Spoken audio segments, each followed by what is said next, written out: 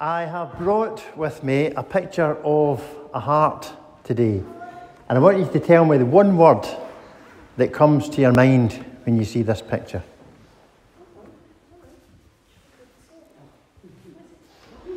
Think if you used it in text speak, if you used it as an emoji, what it would mean.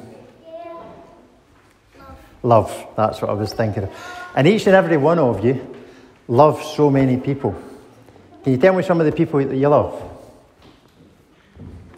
And be very careful because some of them are sitting right next to you. I hope that would be your first answer. Well, your parents, obviously. What about your best friends?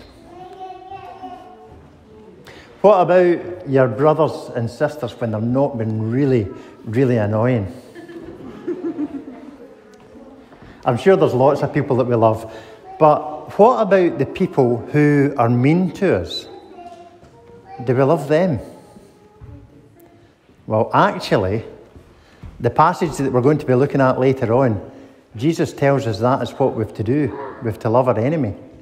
So somewhere else, in another passage, he explains this further. And he says, you have heard it said, love your neighbour and hate your enemy. But I tell you, love your enemy.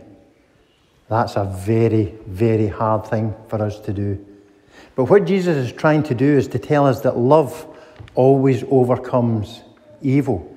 And that's a very important lesson. So when somebody does something that's bad to us, instead of trying to retaliate and trying to get revenge for what they did, what we have to do is show love. And the way we can do that is to pray for our enemies. And Jesus tells us when we do that, then we can become children of our Father in heaven. That, I think, is a great reason to love our enemies.